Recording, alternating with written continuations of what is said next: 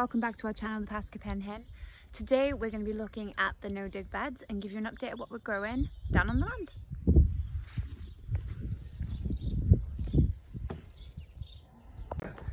Who's lying down on what job? Peas.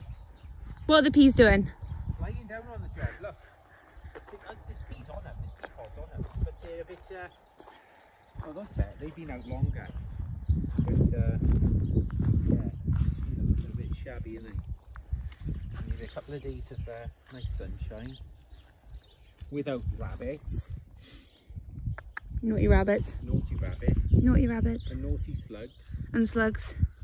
Oh, and for the record, slug traps, cider works just as good as lager. How did we find this out? 2 litres of cider, which I poured into pots. It grieved me greatly. What kind of cider? Strongbow. The slugs were on the bow train. There we go, and that is Dean's top tip for this week. Okay, so I thought so this year is a big experimental year. New site, new ground, new bugs that I've never seen before. Bees getting caught in the netting. So this here, which has been ravaged a bit because the weather has been appalling. This is Kia, which is a variety of the mint family. So apparently these can grow up to 6 feet tall. We've had to this week, we've put some wind netting round because we've been having quite consistently sort of winds 50, 60 miles an hour, which is a bit much. Got some gladdies, got some different mints for teas there, some sunflowers to go out, some sweet peas.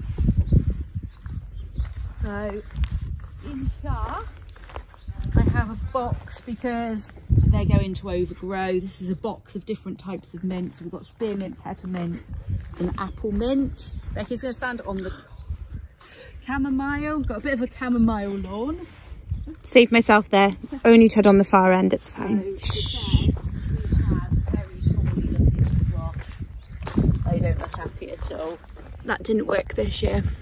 Yeah, it's been very cold. Considering it's nearly June, we're not even getting up to 10 degrees most days. The joys of living in the UK. Yeah. So yeah, I've got some courgettes, and onions. There's a bit of garlic in here. Garlic. This is really good. This is salad burnet. It actually tastes like cucumber. In here I've got, this is most of where I've got my board beans and some radishes. So I'll be putting the summer and winter savoury in here as a companion. Got some peas. These are the early peas that I put out. With some sunflowers down the middles of the rows. It's pollinators, companions there. So here we've got some more peas. These are mostly broccoli and some kohlrabi.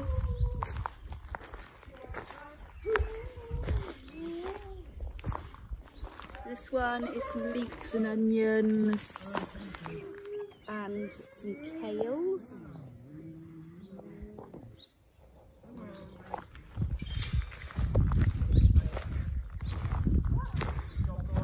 Here again, leek and onion. So I'm interplanting the leek and onion with the brassicas to try and keep down on pests and things. This is interesting. Oh, it's also going to seed. This is garlic kale, which Texel greens, which I've never grown before. Got some, whoa, that's strong. Some lettuces, some chard, bit of kale starting.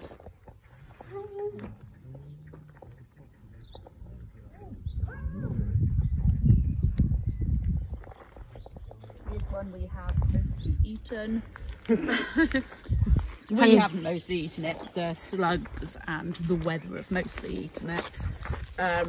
In here, so these poor little stumps. This is soybeans for edamame. but we'll see if they come back. If they don't, they don't.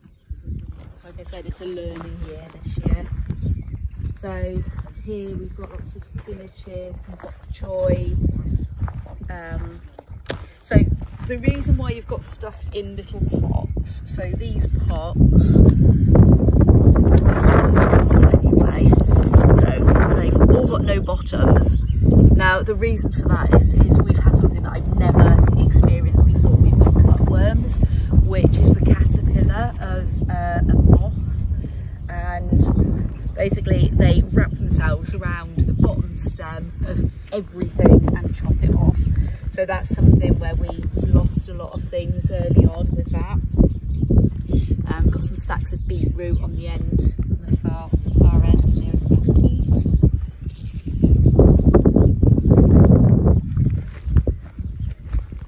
So here we have some more chard and spinach. Some, what are these? Look, they're getting so big. Ooh, wow. They're getting really get in there. Ooh, really ready. Get you out. So yeah, I was tying these up in 60-mile-an-hour gusts and torrential rain yesterday. But look at today. Look at today. Yeah, so we've got some more onions in here. Another new crop here. This is salsify, which I've never grown before. Give it a go, wouldn't it? This chard was transplanted from our old allotment, which is why it's going to seed. It's last year's, so I will let it seed, so we've got some for next year. This is my lovely parsnip plot. I will have to thin these out, but they're not too bad actually.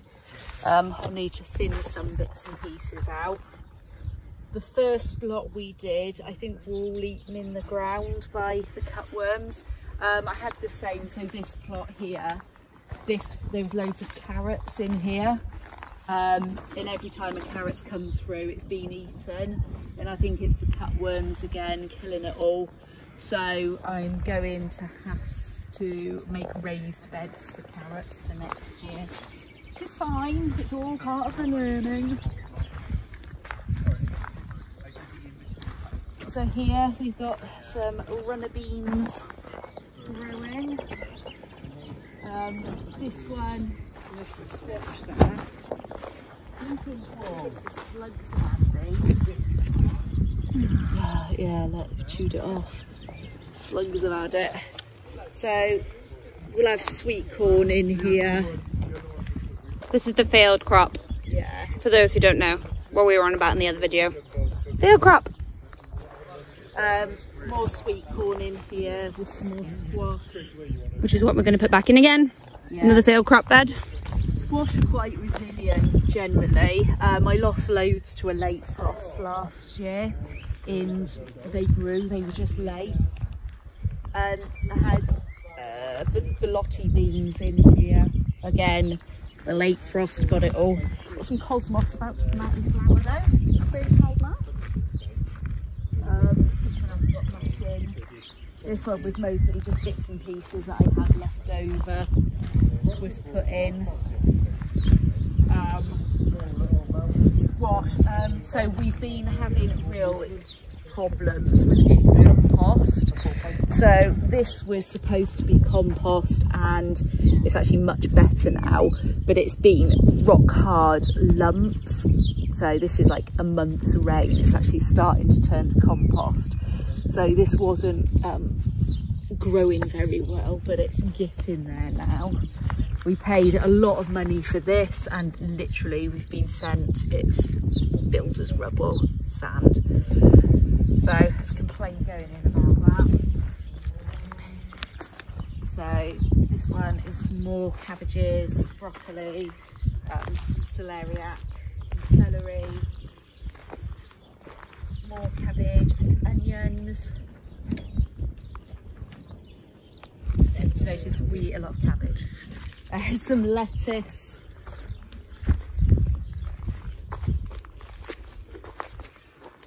Some lettuce again. This one we didn't think it'd have the cutworm issue, but it did, which is why I've lost most of this. So a lot of the stuff in the polytunnel now will replace this. some more runner beans behind. And then we've got potato parade. It's a potato. Potato. So we've heard about different ways of growing potatoes, so we thought we'd try them all. Fine. Go big or go home. Yep. So I've got all my first earlies. The tyres just earthing up, mulching up with some straw there.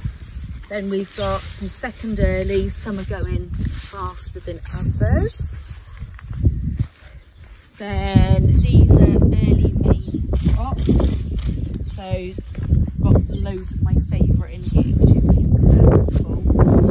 For some reason, no idea why, the potatoes this side, all planted at the same time, are growing much faster than potatoes that side.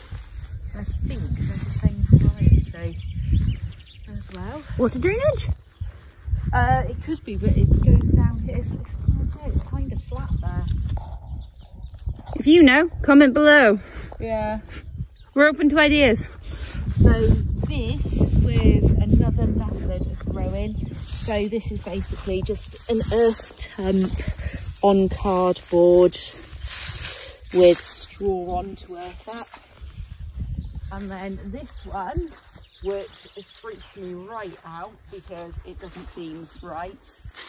So this is literally cardboard with there was some compost on, and then we've got the potatoes and then straw, and it's literally planted directly. So there's like, we've got about a finger depth of earth with which the potatoes sat in, and then the straw is put on top of the potatoes, give it a good old water, and it grows through, which is really weird. Yeah, I've got to take this net off now. The net was on just to stop it all blowing away.